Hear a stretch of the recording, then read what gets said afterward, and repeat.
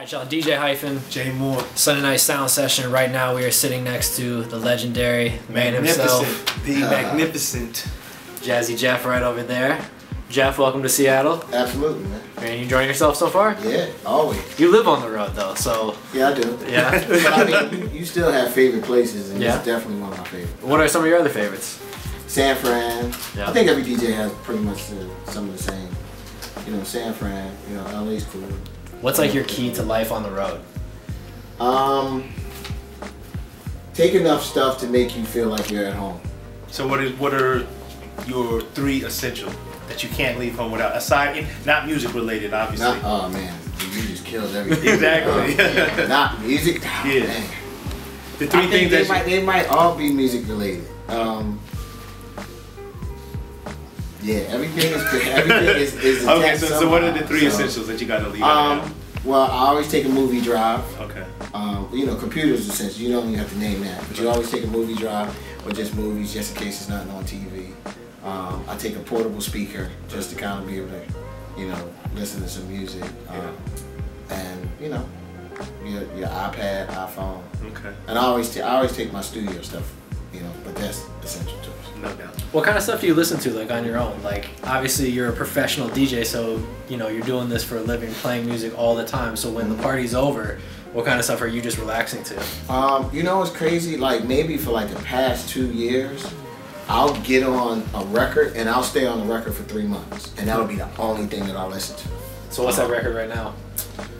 Right now, it's actually Chris Dave, the drummer.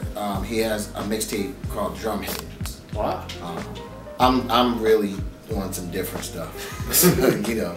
That's cool. So it's like it was Robert Glasper, it was Esperanza Spalding for a minute, it was Kendrick Lamar, you know. But it's just, you know, it's almost like, I think DJing, you play so many different kinds of music that I like my personal music to be not as confusing. No doubt. You know, because I already got a, you know, I think which every DJ has a little internal DJ in his head that just plays stuff in the middle of the night and just keep you up.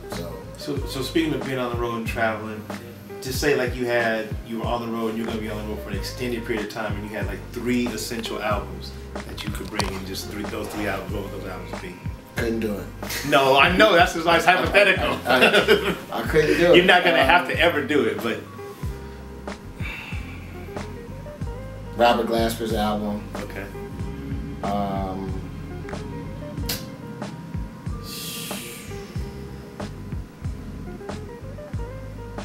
The Roots album. Anyone. No doubt.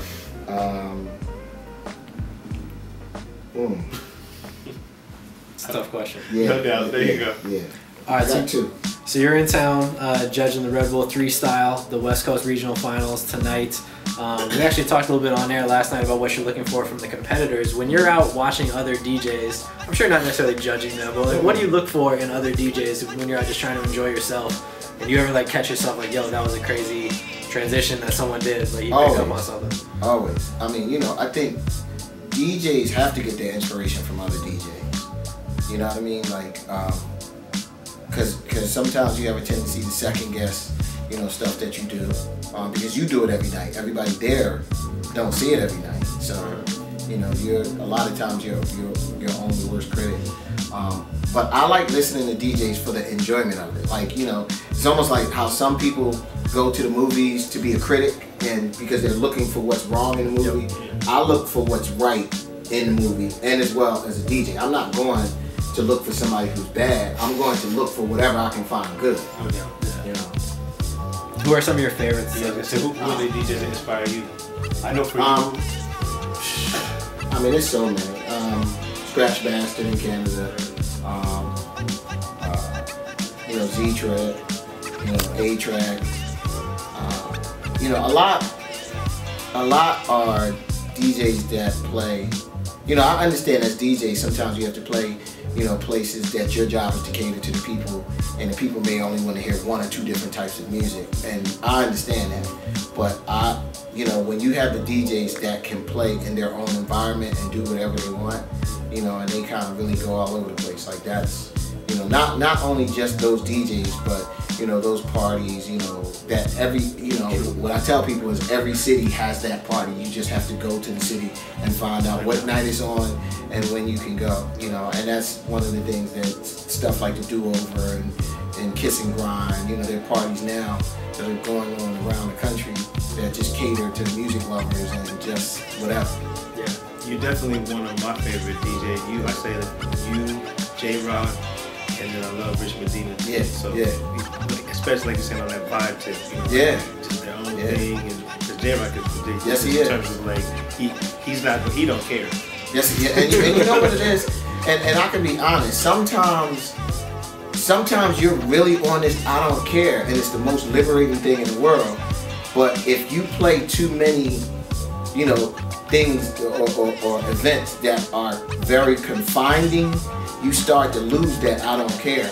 You know, and it's interesting because the way that I kind of map my schedule out is, you know, I got a residency in Vegas that, you know, I can play a little bit more than the average person, but it's still kind of like, you know, that I'll pick my dates according to, okay, I've done 5, 6 confining dates, give me that free anything goes date. Because it's kind of like your release, you know, that, you know, I get a chance to just go and dig and play whatever I want. Like you know, you long for those. Yeah. I think it's like a J Live bar, and he said something like real DJs don't take requests. Yeah.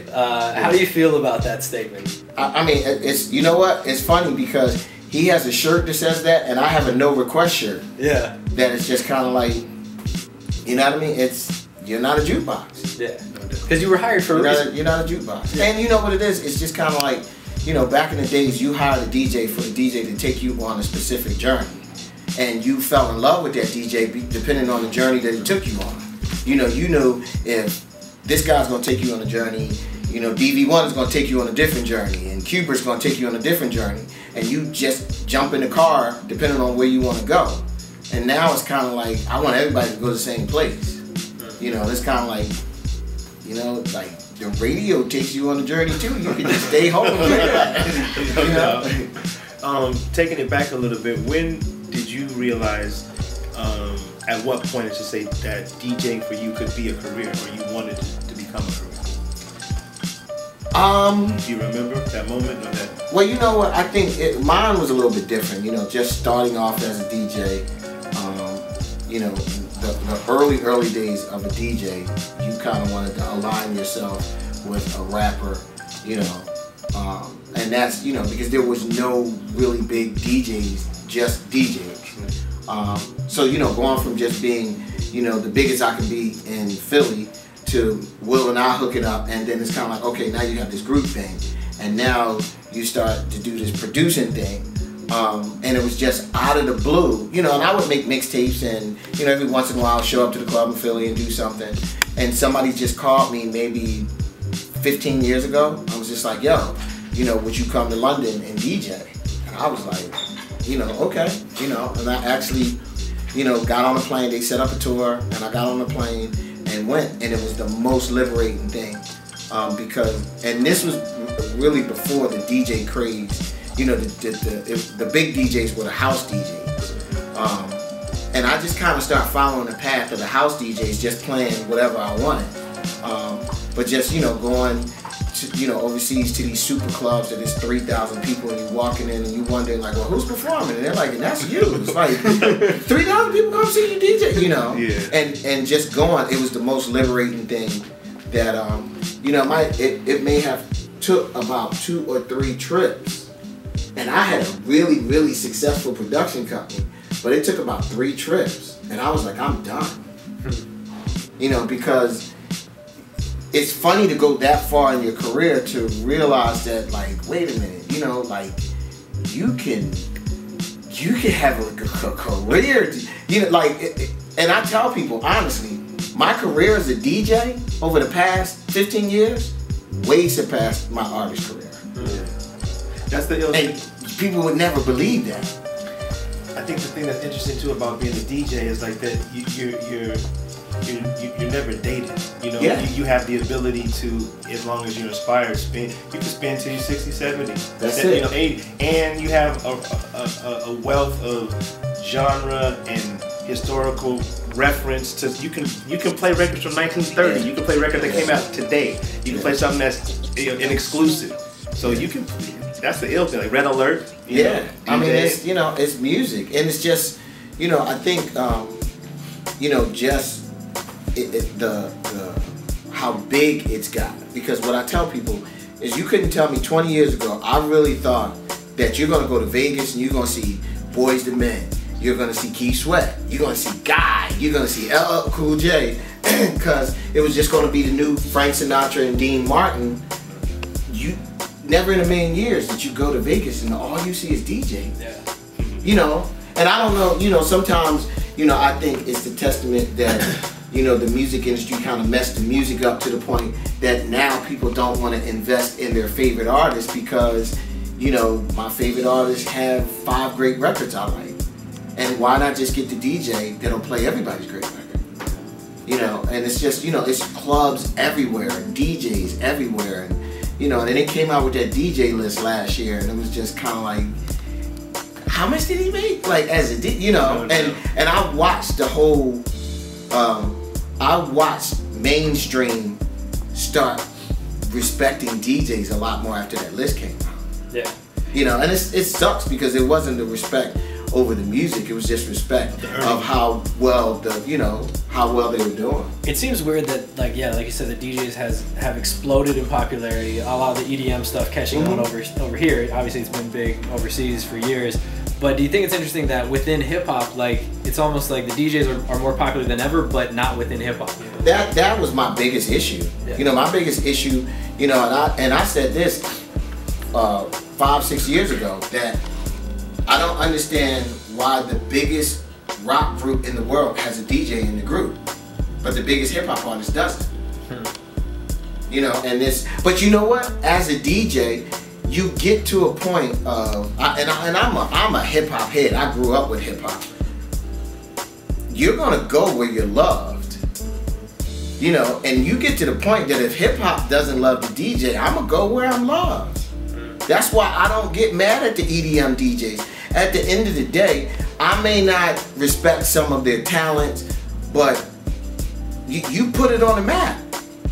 You put it on the map. Like, I don't understand how hip hop could be mad at that when it's kind of like, when's the last time you got love? You know? Yeah, they're not giving the space for the DJs. Absolutely. You gotta go, you know, I gave mad respect to Kanye for hiring a-trak. Yeah. You know, because it was kind of like you actually put a real DJ, you know, and not only that, is you gave him some shine too.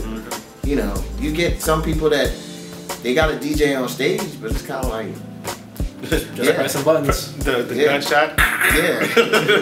Instant replay. What do you think when you are mixing? Would you prefer people to, I don't know, I've seen you a couple times, and I always see people just kind of standing and watching rather than like enjoying. No. So, like, would you prefer it's like, don't necessarily watch me, like, you're here for the experience, you know, listen? It all depends on where you're playing. Yeah. You know, if you're playing somewhere, you know, if you're playing somewhere where it's, there are dates that you play that some of the focus is on you. It may be 50% focus on you, 50% focus on the crowd. Then I understand that. But if it's about the crowd, then, you know, it's got to be ear candy, not eye candy. Yeah. All right, let's go way back. We were just talking a second ago. I'm a huge Jazzy Jeff and Fresh Prince geek. That was my first ever album. Was He's the DJ, I'm the Rapper. You mentioned it's the 25th anniversary of it, so there's all sorts of stories coming out, you said, in Philly about that. But take us back to when you first met Will. I've heard you tell this story a couple times. It sounds like it's kind of a little bit of a happenstance on the initial call. Like, someone might have been sick, you were filling in. Yeah. I mean, that's just how fate works. Yeah, you know, I got a call the last minute that somebody on 59th and Woodcrest is having a house party and they need a DJ. And what year was this? 85. Okay. And because it was last minute, I called the guy that emceed for me, and he was nowhere to be found. Because this wasn't pagers, this wasn't cell phone. If he wasn't in the crib, he wasn't getting it. So I called him and didn't get him. No answer machine. His mom said he wasn't home. So I went. I went up, took my speakers, and got up there, and and it was just happened to be on his block. And he, came down, yo, what's up, man? Because we knew of each other. And he asked, you know, hey, man, where's Ice? And he was like, I can't find him. He was like, yo, mind if I get on the mic? And you know, got on the mic, and it was just a natural. It was a natural DJ MC chemistry. Any DJ that has ever really DJ'd for a rapper, you know, kind of knows, you know, a rapper's punchline a lot of times comes on the fourth bar, you know, and just the natural knowledge to drop out the fourth bar so he can get his punchline off and then do an intro scratch to bring it back. It was just natural DJ MC chemistry, you know.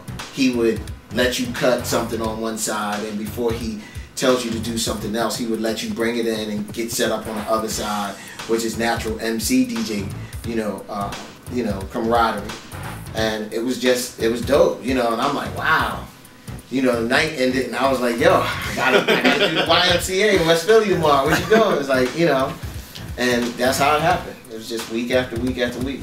So what made it take it from the parties into the studio to start making some original records? Well, I mean, you know, everybody back then, you know, there wasn't a lot of records. You know, the biggest dream was to be a DJ. You wanted to do all of the parties. You wanted to do the proms and the after proms. You know, you wanted your name to just resonate that you're one of the main DJs in the city. It was very few people making records.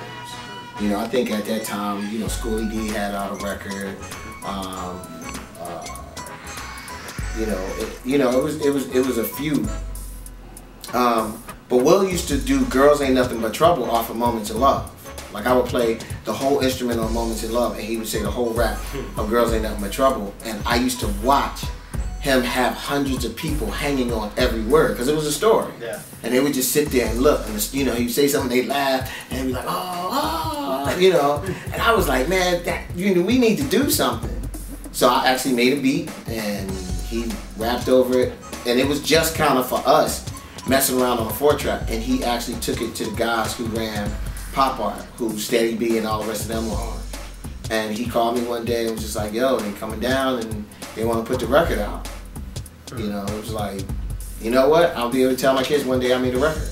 So you didn't think it was going to lead to anything more than just a record? I didn't think it was going to lead to anything for maybe, we were on a tour. Yeah. We were on a tour and signed to Jive, and everything that we did, I said it was our last. We got to LA, man, taking all the pictures we can, because we ain't never coming back here. We went to London, oh man, this is great, I got the London Bridge, we ain't never coming back here. Like, it literally went to, we started winning awards and getting plaques, and it was like, maybe I'm gonna go back. You know, like you just didn't, because no one was striving for that. That was unheard of. Yeah, I mean, you broke down the barrier with the Grammys. I saw you mention that, you know, about the receiving the first Grammy for hip hop, you know, in Black history and just music history. Yeah, but you know what it is? It's not music history to me. Yeah. It's not Black history to me. Like, you know, it's me who you're talking about. So I'm kind of like, man, like, did it really have that kind of social relevance? You know, was it really that important? You know, because for years and years you never looked at it like that. You know, you don't think anything that you're doing is important until after it's done. Well, it's a different time too. Like, these days, you know, you can put out a record and you can instantly see people all over the world reacting to it online.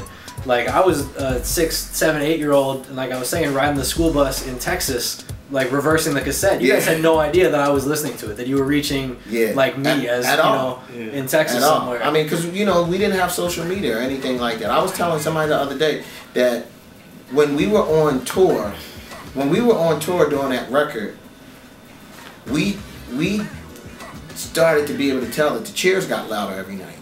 You know, and then we're tripping, you know, like, yo, is it me or did it, you know? And just one show, Will was like, I'm gonna try something. And, you know, he said the first verse of Parents Don't Understand. He said the second verse, you know, I'm gonna say the first line and I'm gonna let you say the second one, which was dangerous, because it was like, if they don't say nothing back, ooh. And he said it and 25,000 people said it back. And then that became in the show, you know, and then, because, you know, you don't get a chance to listen to radio when you're on tour, you know, especially back then. There was a tour bus. We'd go on the bus, check in a hotel, go eat, go do sound check, go eat, do the show, and get on the bus and go to the next city. And that was for 4 months. So all we knew was like, okay, we were the second act to go on, and then they moved us to the third act, and then they moved us to the fourth act, and then they moved us right before Run DMC, you know, And it's kind of like, okay, the chairs are getting bigger, people are singing a record, and they just slid us all the way back. They can't put us before Run DMC because it's their tour. But it was just kind of like, wow, you know. And I'm sitting there like, can you imagine if we had Twitter? You know. We're going to wrap it up, let you get into the evening here out in Seattle. Last question would be, aside from touring and performing, what are you working on currently? Just finished up an album with a young lady from Canada named Aya. Hope to put that out. Getting ready to start an album with a guy from Philly named Dosage. And just, you know, putting out mixtapes. We got an online series that we're, you know, possibly going to put on television called Vinyl Destination that just kind of covers all of us traveling and, you know, just experience that DJs have around the world, food and shopping and, you know, culture. So that's pretty much it. Nice. Well, thanks for coming through. Appreciate the time, Definitely, as always. Check him out when he's in your city. The magnificent Jazzy Jeff. Thanks, man.